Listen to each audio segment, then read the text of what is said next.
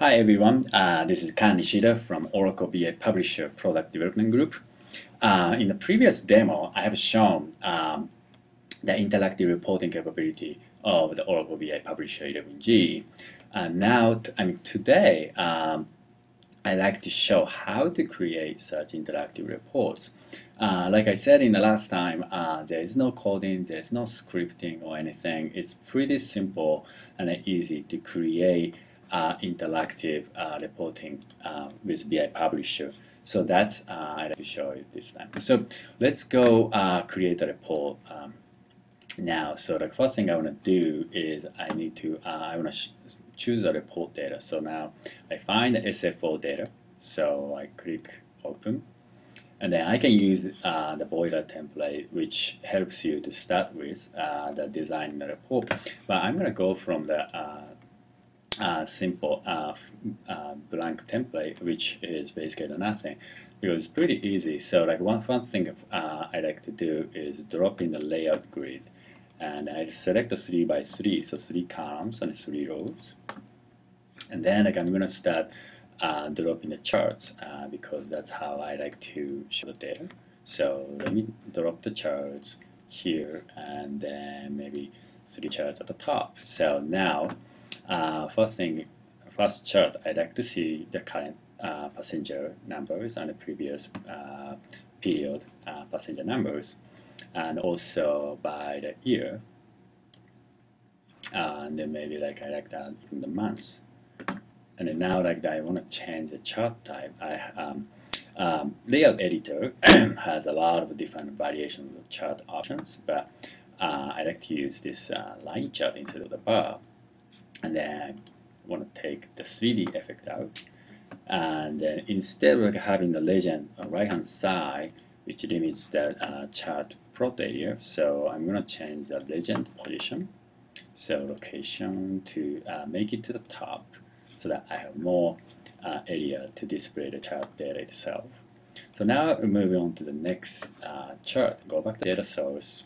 What I like to see is the number of the passengers, but categorized or divided by the region, right? So here, and then this type of data, I think it's much better to have the pie, so that way like I know like visually and immediately know what is the area to have the most passengers. So now this looks good, and move on to the next chart. And again, like I'm interested in current and also the previous, but this time maybe instead of the month, just how about just the year? And again, like I like to change that legend position. So instead of legend to be displayed at the right hand side, I like to change that to the top. So now like I have more data, and then maybe like I like to change that to again the line chart. Take the 3D effect, so now it looks a little better. Now I still have area, so how about I keep adding more charts?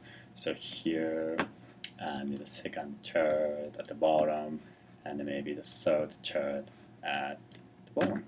So the first chart, what I like to do is I like to see the change compared to the previous year. So here is a change, which means comparing this year and last year based on the months. So now like you see the negative, which means compared to the previous year, you have less passengers, negative number of the passengers, right? I don't need 3D effect for this. Maybe this kind of makes it clear. And the next chart, I like to see how about the top 10 airline company in terms of the passengers, number of the passengers. So here I want to have that airline company and the current count, and it looks, and it change the chart type to the bar, but instead of vertical, I like to have that in horizontal. And the top 10, because there's a lot of airline companies, so I'm going to change the filter to make it to top 10. So type that. So now it's only the top 10 airline companies are showing. And then now the last chart I like to have is boarding area. So based on the boarding area, which how many passengers. And again, like this type of chart, I like the pie to graphically display that data. So it looks good. And then now let's preview it. Before preview, let me save that report layout for now. I click save and then go to preview. So when I look at that preview, these are the charts already created. So if I'm interested in this US, these are the data. If I'm interested in Asia, now like all the charts immediately reflected by. So go take the Asia out. And for example, if I'm interested in United Airlines, United Airlines has a lot of US passengers. These American Airlines also pretty much only operate in the US. So take the American Airlines out. And if I click Asia, these are the airline companies operating the airlines that goes to the Asia. So now let me add something a little more. How about I like to have some sort of parameters so that way like I can just click and choose, right? So how about geo summary? Oops, that's a mistake. Use this list and have the geo summary, which basically I can select international or domestic. And instead of the vertical, I'm going to select to the horizontal. So like based on the click, I'm going to make to the international or domestic, or the charts. I like to see the difference. And instead of having the border, I'm going to take that out so that make it maybe a little simple. So here I'm going to take that out and click OK. So now the border is gone.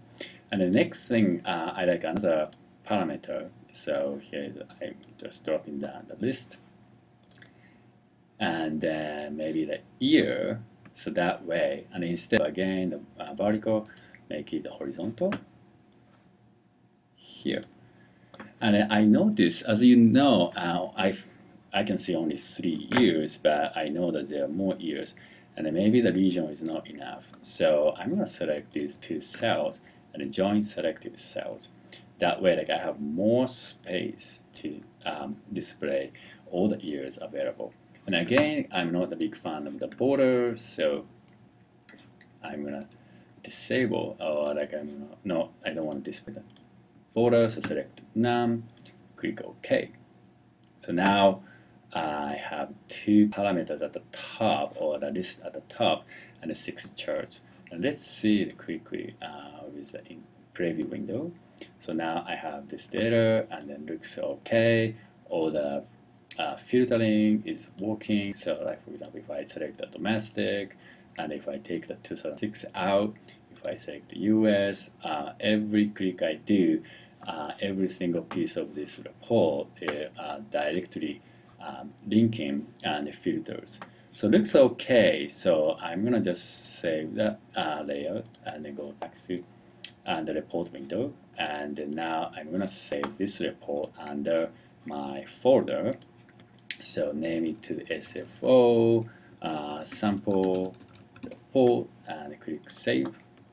So now click the view report, and all the data is displayed correctly. So if it takes it out, so now if I select again a US, I see the boarding area in the ABCDEFG, but the F is like 67%. If I select the Asia, now the boarding area is pretty much G and A, and G as 86%. If I take the Asia out, so now what I care, I like to see the international. So now I can see 49% are from Asia and 23% are from Asia.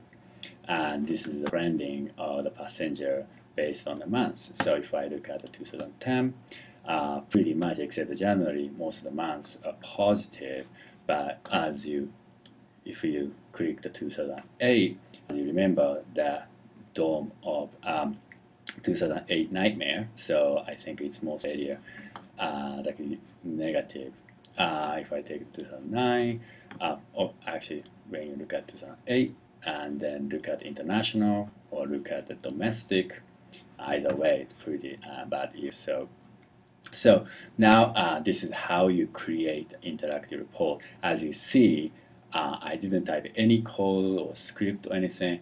What I did was just drag and drop, select, and just change the layout or the property, and then now you get this fabulous interactive reporting capability. Thank you. So this is how you create the interactive reports with BI Publisher.